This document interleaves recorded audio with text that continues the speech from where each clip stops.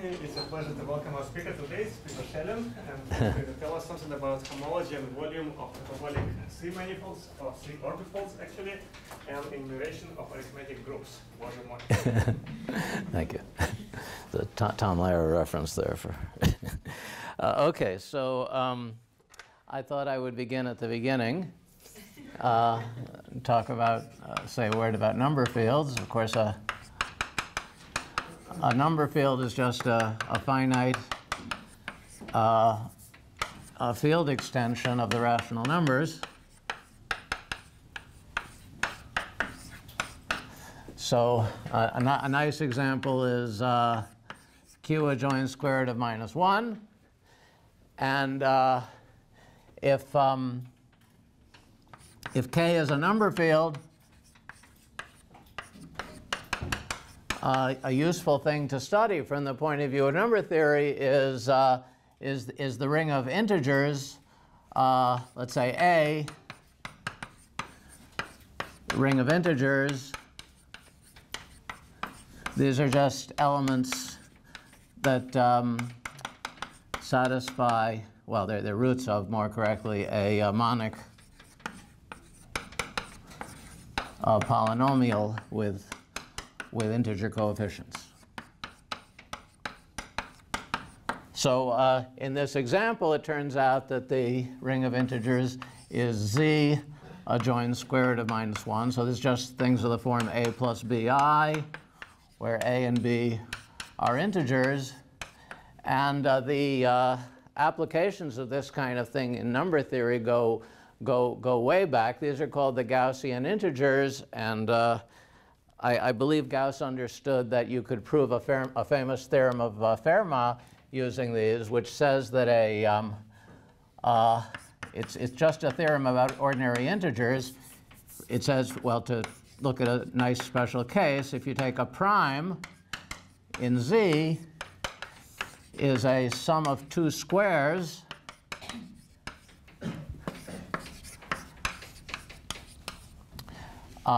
let's say P is your prime, it's a sum of two squares if and only if P is congruent to 1 mod 4. So in fact, it turns out that this is essentially a consequence of a version of unique factorization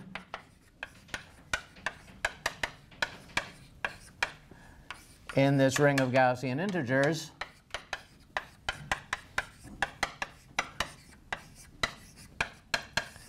And the reason basically is that if P is a sum of two squares, that gives you a way of factoring it in this ring. Namely, it's A plus BI times A minus BI. And in fact, you can use this to show that it has a non-trivial factorization. I'll say in a second what non-trivial means. If and only if it's a sum of two squares, and that's the key to, and then as I say, this unique factorization can then be used to prove this. So I say essentially unique, or I said a non-trivial factorization, and what non-trivial means is that both the factors are non-units. So, of course, if you're just talking about positive integers, unique factorization is really unique factorization. The moment you talk about arbitrary integers and you want to do unique factorization into primes, you have to bring in -1, which is the unit. So anytime you want to even state what unique factorization means, it's sort of unique up to varying the factors by multiplying them by units. And so the group of units in a number field is always, or more precisely in the ring of integers, is always a basic thing to look at. So we have number fields, we have the integers in number fields, and then the group of units in the integers, which is always a basic thing. So these are the things that just, you know, they want to understand if you're looking at a number field, and in particular if you're trying to get number theoretic information out of it. So I mentioned Fermat's theorem. There's another famous, I guess, 18th century theorem, so later than Fermat, due to Lagrange. And he proved the famous and wonderful result that every non-negative integer is a sum of 4 squares.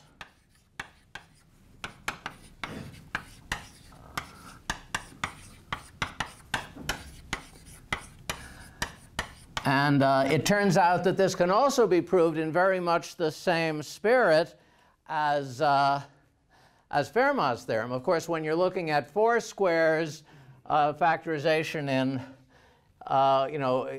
with just complex numbers like this doesn't really tell you what you want to do. If you're want to look at 4 things, you need to talk about quaternions. And so it turns out that there's a proof of Lagrange's theorem, which is very much in the same spirit as this proof of Fermat's theorem, but I think it's due to Hurwitz, and it involves the Hurwitz integer quaternions.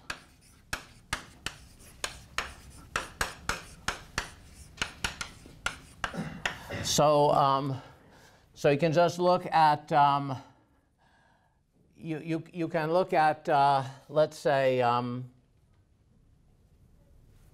B, I guess I would call it, which would be the let's say it's all the quaternions with rational coefficients. So these are Hamiltonian quaternions of the form A plus BI plus CJ plus DK, where A, B, C, and D are rational. And inside that one has an analog of, well, let's say of the Gaussian integers or of the integers in a number field. So the Hurwitz quaternions, I probably want to call them O for the purpose of this talk, are the set of things of the form A plus BI plus CJ plus DK, such that, well, the definition is a little tricky. A, B, C, and D are all, well, they're either all integers or they're all half integers. So half integer means something that's not an integer. It's a half plus an integer.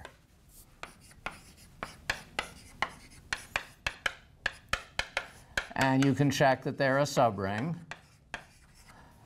So they're behaving like the integers in a number field, but of course we're in a non-commutative situation here. And it turns out, again, there is a version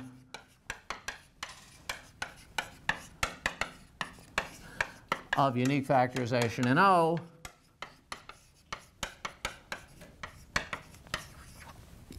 that gives Lagrange's theorem. So, well, so it's clear that there should be non-commutative things that are like number fields and have an analog of the ring of integers and the units in the ring of integers, which are useful for doing number theory. And the relevant concept here is that of a quaternion algebra over a field.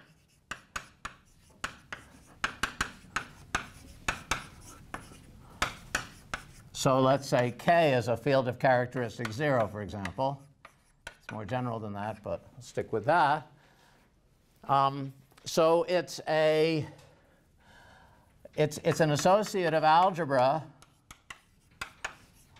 over K, which as a vector space over K has dimension 4, and in fact it has a linear basis 1, which is the identity I, J, and K,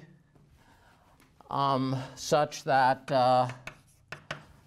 let me make sure I get this right now.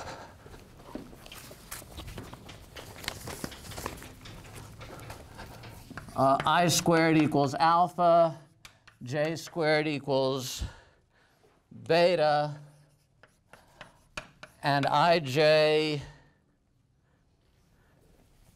equals K and JI equals minus K, where alpha and beta are two non-zero elements of the field. So they, of course, determine this thing up to isomorphism, although there can be different choices that could give you the same. It could give you isomorphic algebras.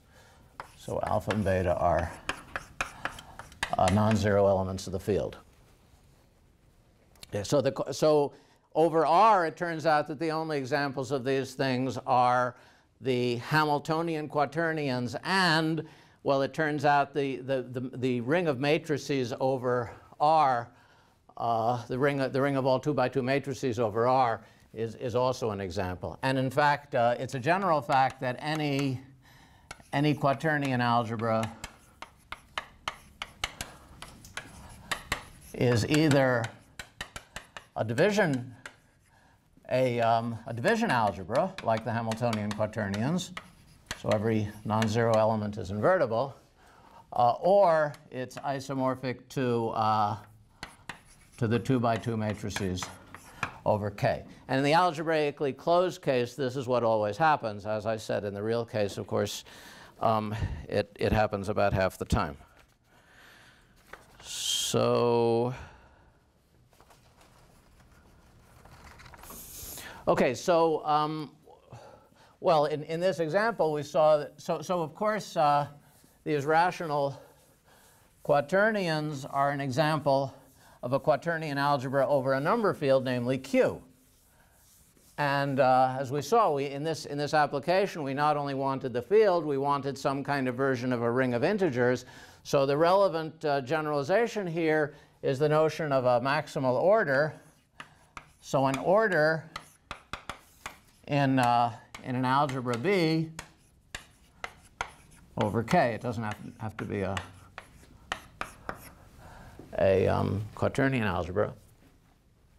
That just means it's a subring which additively, so just in terms of its structure as an additive group, is free abelian on some basis.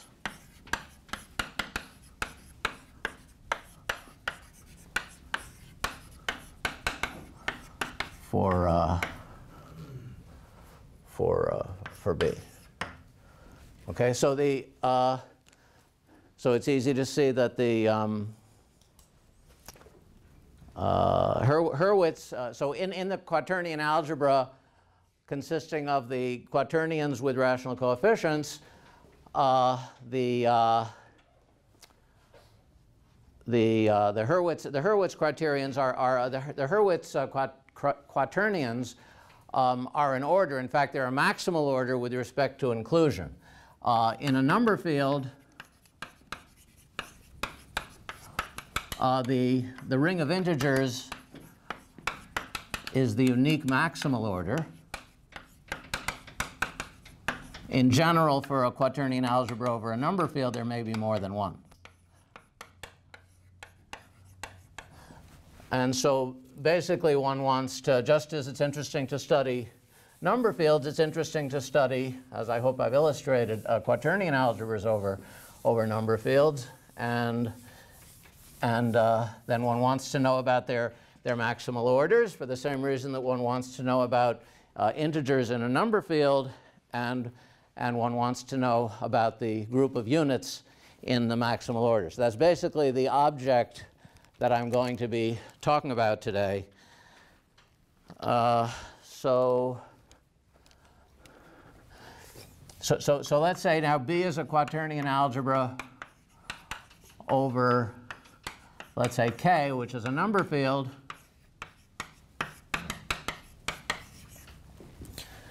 So let's say O is a maximal order. They're not unique in general, so things are already more complicated here than they are in the number field case.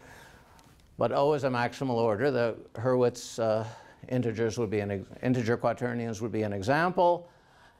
And it turns out that K, these things turn out to be central simple algebras, which means in particular that K is the center of B, K star is the center of the multiplicative group B star. Oh, and I guess this should be a division quaternion algebra, not one of the stupid kind that are just the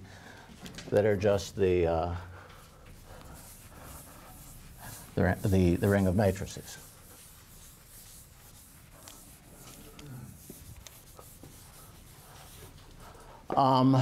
So you know, basically, if you really want to focus on the information that's pertinent to the quaternion algebra itself instead of just the field, you want to, instead of looking at B star, you want to divide out by K star. So the basic object that I'm really going to be talking about is going to be the image of O star. So this is the, of course, this just means the group of units in O under the natural map into B star mod K star. So you can take that as, so these are examples of what are called arithmetic groups. Such a thing as in fact, it includes all the examples that I'll be interested in today.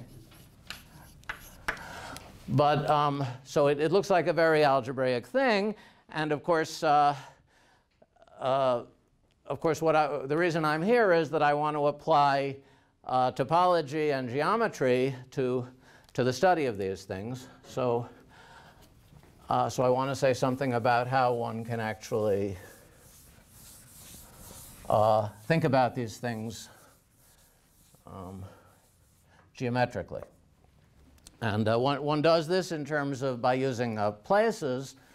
So if you have a number field,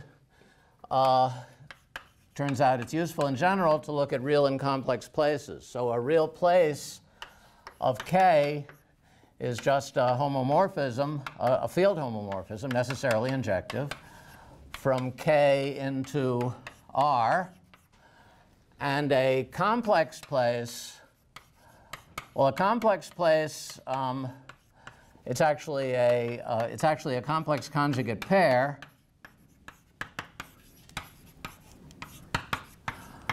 of homomorphisms from K into R, such that K into C rather, such that the image is not contained in R.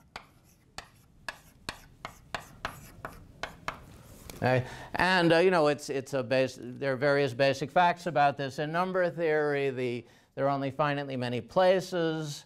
And if you take the number of real places plus twice the number of complex places, you get the degree of the field as an extension of Q, and stuff like that.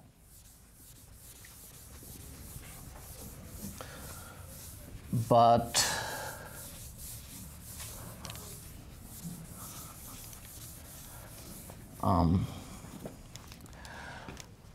the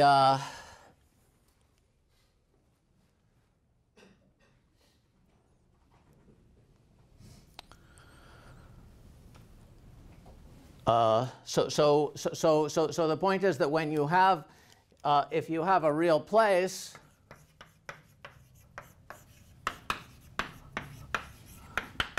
it gives an embedding, an injective homomorphism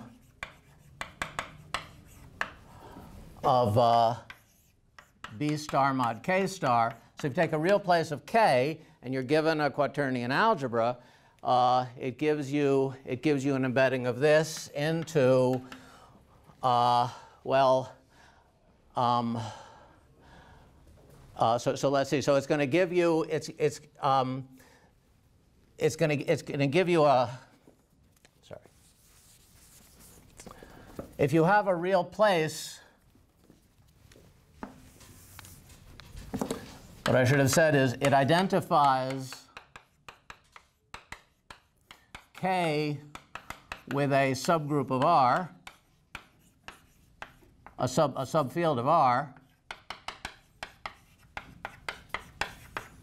So therefore, B tensor R over K is defined, and it's automatically, very formally, you see that it's still a quaternion algebra over R, So therefore, it's isomorphic either to M2 of R. In this case, one says that B does not ramify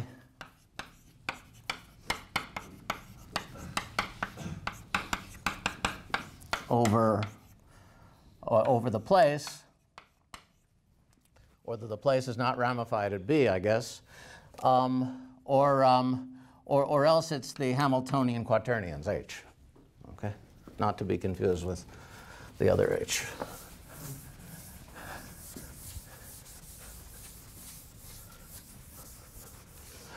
So this gives an embedding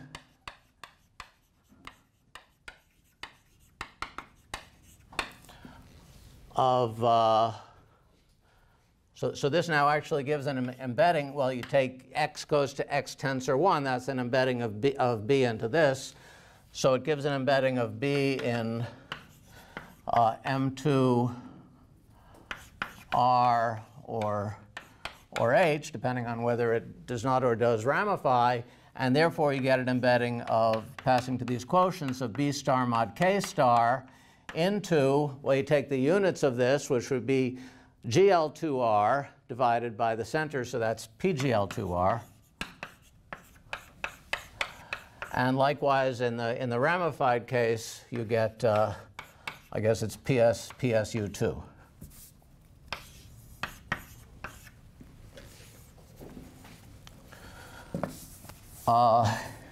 In the complex case, you don't have two possibilities. There is no division quaternion algebra over an algebraically closed field. There's only the matrix algebra. So a complex place gives an embedding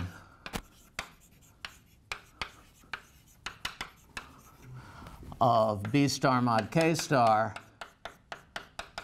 into PGL2C.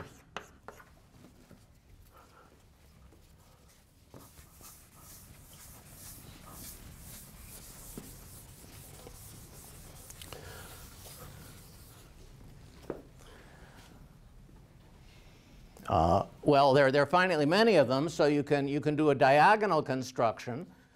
So if A is the number of I guess it's unramified real embeddings, real places, unramified at places at which B does not ramify. So for B, and if B is the number of complex places of K, then you get a diagonal embedding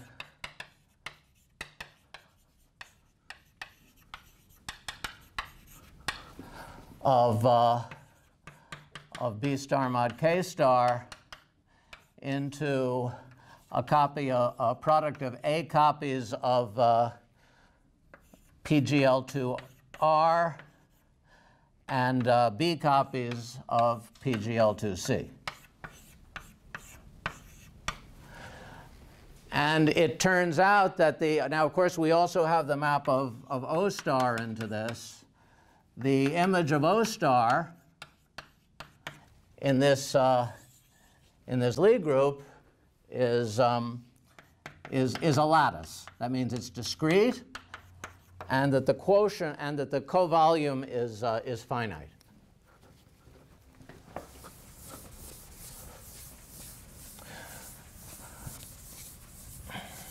So that means that this group O star can be identified with a lattice. O star is then isomorphic to, in a canonical way now, to a lattice which I'm going to call delta sub O in B star mod K star.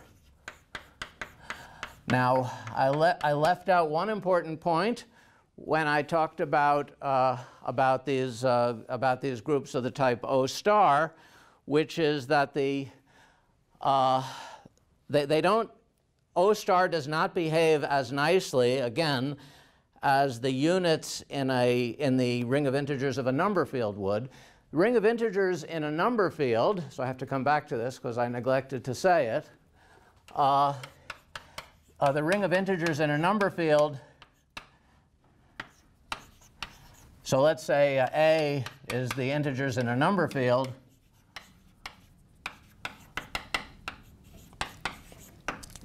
The units of A star, is maximal in its commensurability class.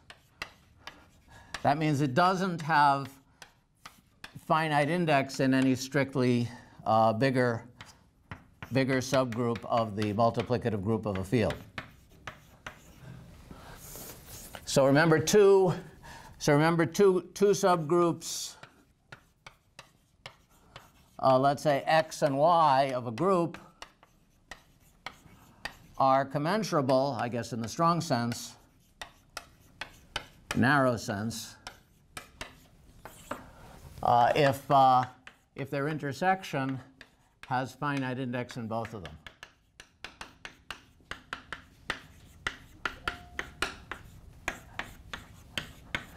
Well, the analog of this breaks down if you're looking at a maximal order for a quaternion algebra. So therefore, number theoretically, the more natural thing, more natural than studying O star is to study subgroups of B star that are commensurable with O star. And so, of course, so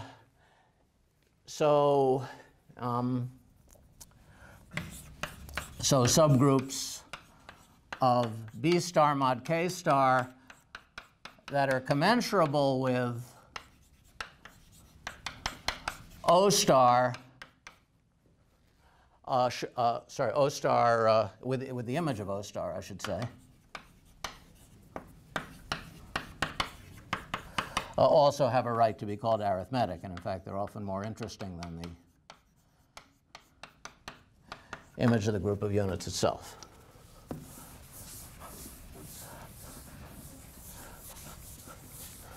So therefore groups, so subgroups of PGL2 R to the A cross PGL2 C to the B, commensurate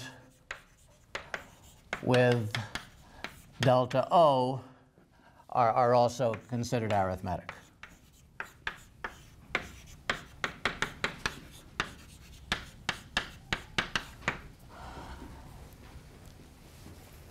So let me mention two especially interesting examples. It'll be important later. One is the group that I'll call gamma sub O, following Borel, which is the normalizer, if I'm not mistaken, of delta sub O.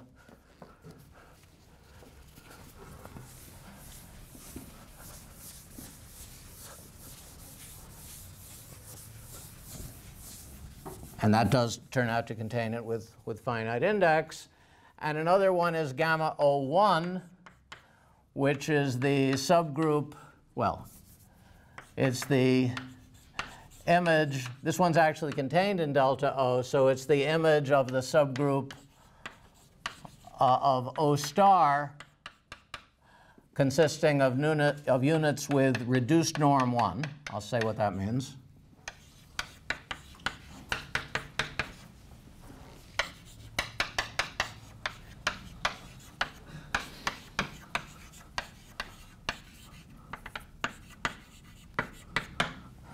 Okay, so if x is an element of B, then x tensor 1, if we tensor B with its algebraic closure, or you could think of the complex numbers, I guess it doesn't really matter, But well, if we don't specify a place, I should just take the algebraic closure. So K bar means the algebraic closure of K. Because it's algebraically closed, this is actually isomorphic to M2 of K bar. So we can identify this with a matrix, and the determinant of this under this identification, this is called the reduced norm of X. Okay. So again, it turns out that this is commensurable, and these are examples of lattices. Now, me being me, of course, my favorite case is the case when B equals 1 and A equals 0.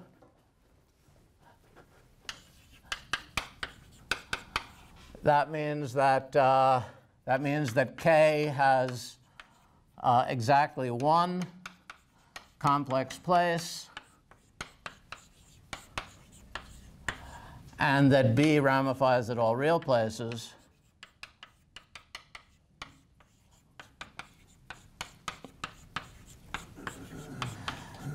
And in that case, these lattices that we're looking at are lattices in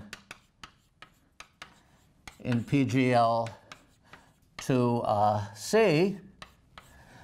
And so if they were, this is the group of isometries of hyperbolic 3 space. So if these were torsion-free, then we could pass to the quotient and define hyperbolic manifolds. But typically, these things have torsions, so it's necessary to think about hyperbolic orbifolds. So any invariant of this hyperbolic orbifold, for example, its volume, now actually becomes an invariant of the arithmetic group, and it's a theorem due to Borel that there are, I won't try to state it in the most general form, but there are only finitely many arithmetic lattices, for example, in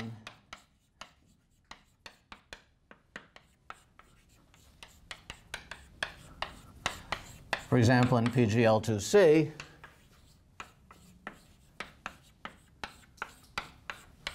with a given, with volume less than a given, say less than or equal to a given non-negative, say positive real number V. Okay? And this is still number theory because it's an analog of theorem that a well-known theorem about number fields, that there are only finitely many number fields with, if I have it right, with at most a given discriminant. And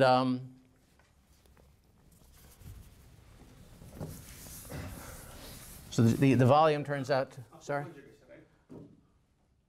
Yes, up to conjugacy. Yeah, right.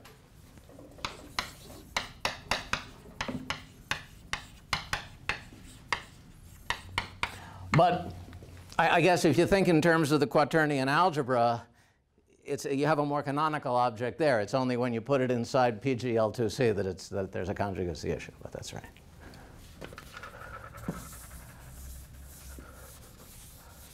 Well, I guess that's not right. You could do conjugacy back in the quaternion algebra too. Right. It would be up to isomorphism, up to conjugacy. That's right.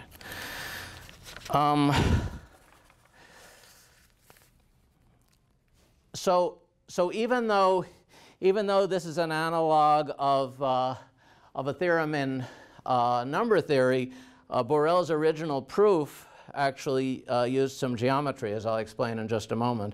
And there was a purely number theoretic proof that was given later by Chinburg and Friedman. But I want to say a few words about his approach, which will include that key step which he had to do geometrically, because it's going to motivate what I'm trying to talk about today if I ever get up to it. Let's see. So the basic point is this. So Borel used a volume formula, let's say a formula for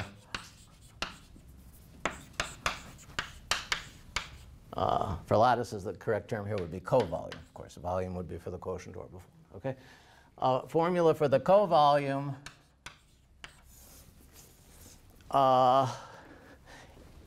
Which he did prove really purely number theoretically, but in the case of a lattice, well, of one of those two types that I mentioned, lattice of the form gamma O1. He also observed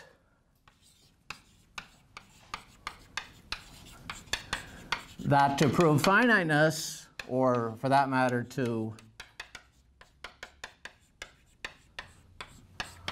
enumerate to make an actual list of the arithmetic lattices with covolume at most V, that it's actually enough. It's enough to do it, well, unfortunately not for gamma O1, but for gamma O, which, remember, was that bigger thing. It was the normalizer of something.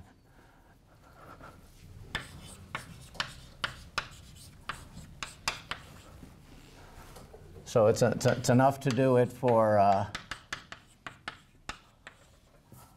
lattices of the form gamma sub O. So there's a gap here, and it turns out, well, it turns out, as I said, it follows easily from the definitions that this is a subgroup of this. It turns, well, they're both commensurate, as I said, so it's a subgroup of finite index. But not only that, it turns out that the quotient gamma O mod gamma O1 is an elementary abelian 2 group. So that just means it's a direct product of groups of order 2. So you can think of it as a vector space over Z mod 2.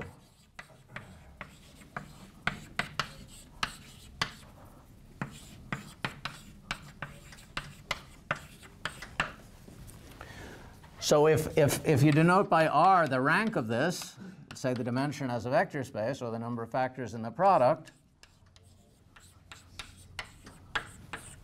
then, of course, the index is 2 to the R.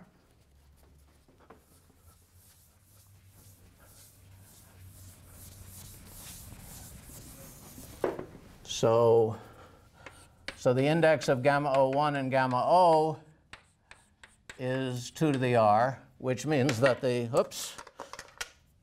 covolume of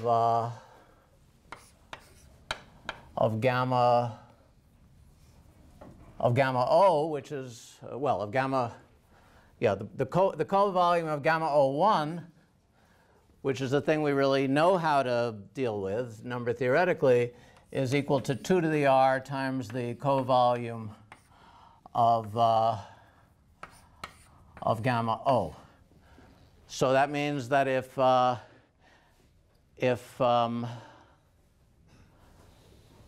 so that means that if you knew that this was at most V, then this would be at most 2 to the R times V.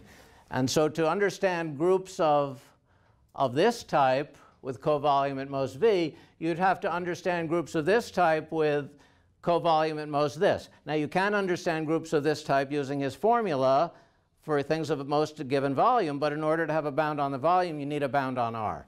So the key point is that to make this sort of thing work, and to make an actual list of arithmetic lattices with the most given covolume, you need a way of bounding R in terms of the volume. Now, it's known that you can do that. I think you even have a linear bound. So there's an obvious topological way of bounding R above.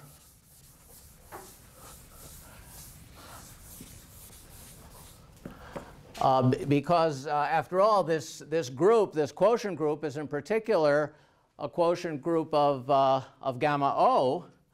So it's bounded above by the R is bounded above by the dimension of H1 of O with Z2 coefficients. So I'm being a topologist here. This means the integer is mod 2.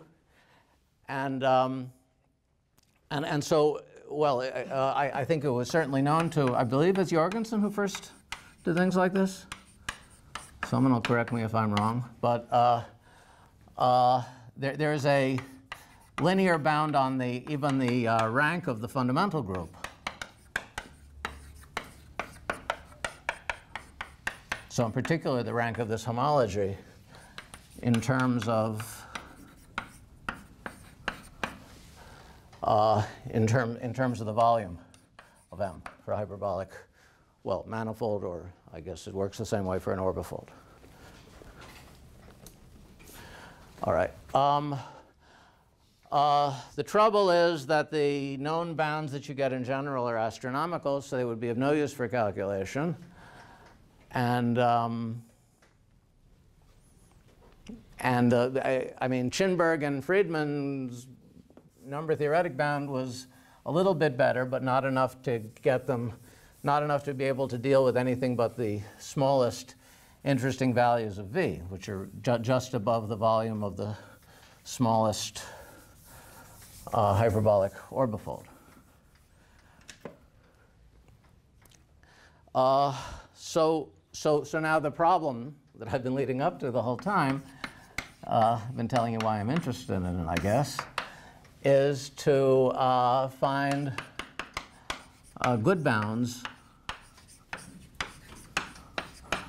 for the dimension of H1 of O with mod 2 coefficients in terms of a given bound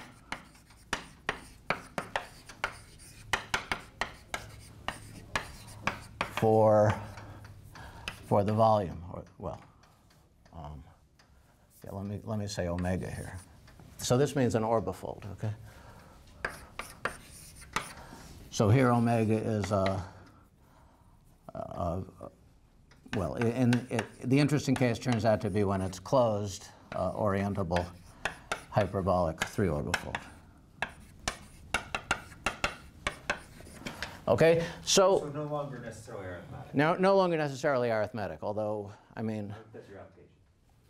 I do think that arithmeticity can be used here, but it's not the direction I've been going in recently, for better or for worse. I've been thinking about arbitrary hyperbolic orbifolds.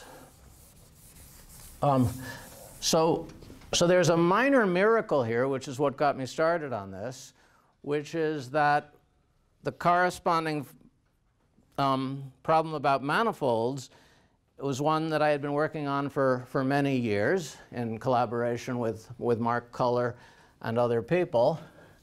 So it seemed very natural to try to extend this to orbifolds. So known results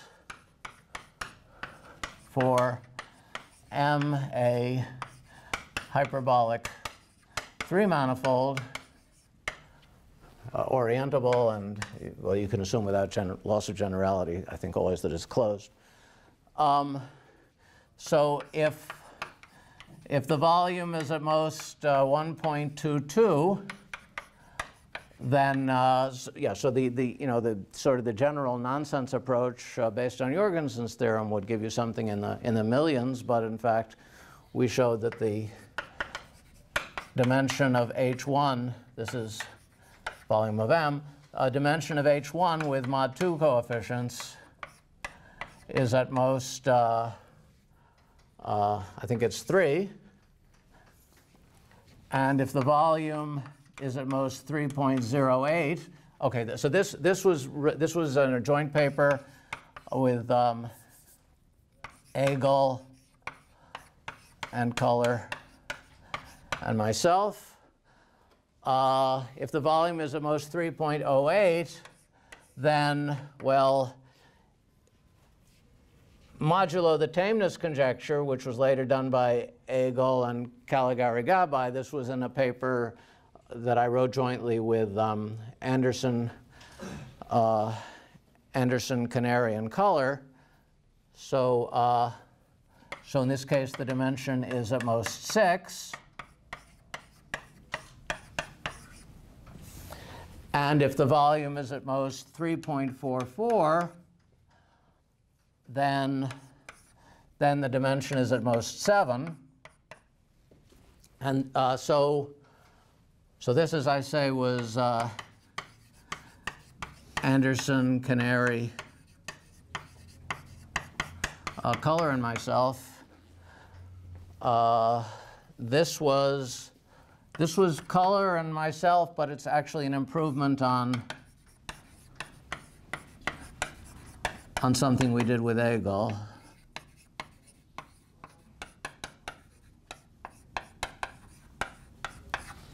A different paper that we wrote with Agol.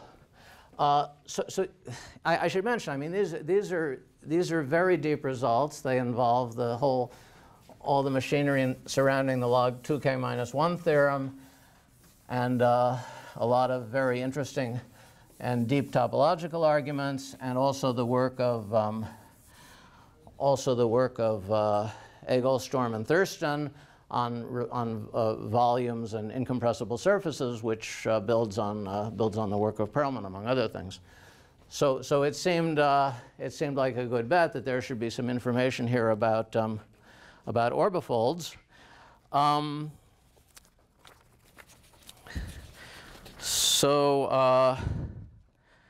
Let me begin with a general principle. This is a theorem that it turns out to be a rather simple application of Smith theory. But I'm going to have to make an awkward assumption now, and it doesn't usually hold for arithmetic groups, but I can only tell you what I know. So I'm going to assume that the singular set of the orbifold is a link. And sometimes I'll assume, although it's actually quite harmless for the application to arithmetic things, that pi 1 of omega does not contain a triangle group. Turns out if it does, then there are all kinds of things that you can do to handle it. Okay? So here's a theorem under this assumption. Omega always has a two-sheeted cover, omega tilde, such that the dimension of h1 of omega with mod 2 coefficients is at most the following. So I have 1 plus the dimension of h1 of the underlying manifold of omega. So these are, when the singular, well, quite generally, when it's orientable, the underlying space is a manifold, a 3-manifold, plus the dimension of h1 of the underlying manifold of this two-sheeted cover. So that means that you will get bounds of this type for the orbifold case, for the homology of the orbifold, if you know how to get bounds for the homology of the underlying manifold. Now, sometimes this gives you a very trivial conclusions now. So, for example, if it so happens that the underlying manifold is hyperbolic, then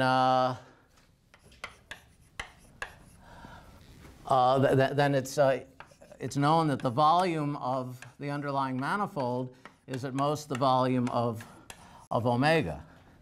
So then you can say, for example, if the volume of omega is at most 3.44, then in fact, then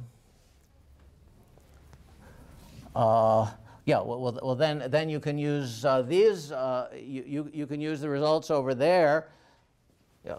let's say it's at most 1.72. So any two-sheeted cover then has volume at most 3.44. You can use the results over here to bound the homology of the manifold of the orbifold and its two-sheeted cover. Oh well, the underlying manifold and the underlying manifold of the two-sheeted cover. So then you can get, this is not even the optimal thing you can get from this argument, but I'll just write it down this way. So then the volume dimension of H1 of the manifold is at most 15. I said that because I haven't calculated the best number you can get from this argument. It's better than that.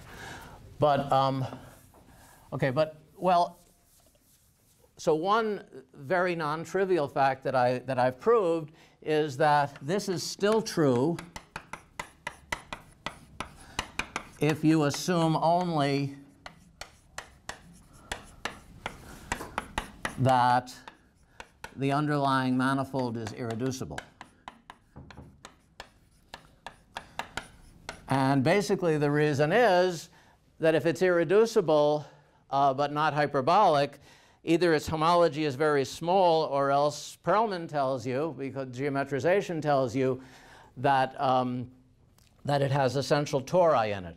Essential tori in the underlying manifold can be used to produce incompressible suborbifolds of the orbifold, and then you have the orbifold version of this machinery of Agel, Storm, and Thurston, which relates volume to information about, well, incompressible surfaces in their case, but could also be incompressible two orbifolds. So this is one quite deep result that I've been able to prove. So I'm out of time. I guess I'll write down one more thing, which I absolutely know is true. So here's a theorem. If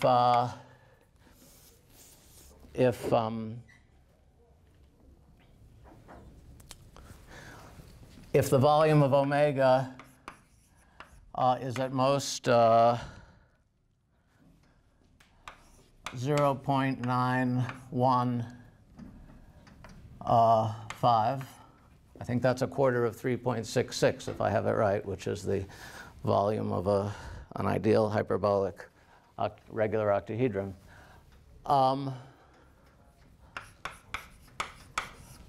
Then the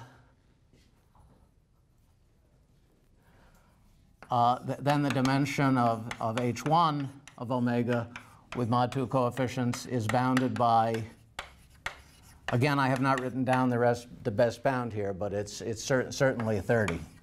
And I think it's really something better if you look at it more carefully. So I won't write down the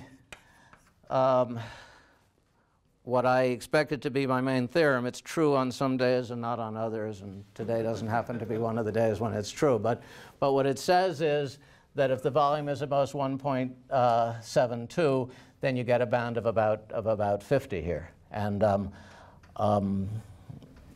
I mean, I'm kind of attached to trying to prove that because, first of all, because it uses a lot of combinatorial machinery that I've developed, although it turns out that the best part of that combinatorial machinery is also involved in here, but also it really depends on the full strength of this theorem, which is a theorem that I really want to apply. So that's where I am right now.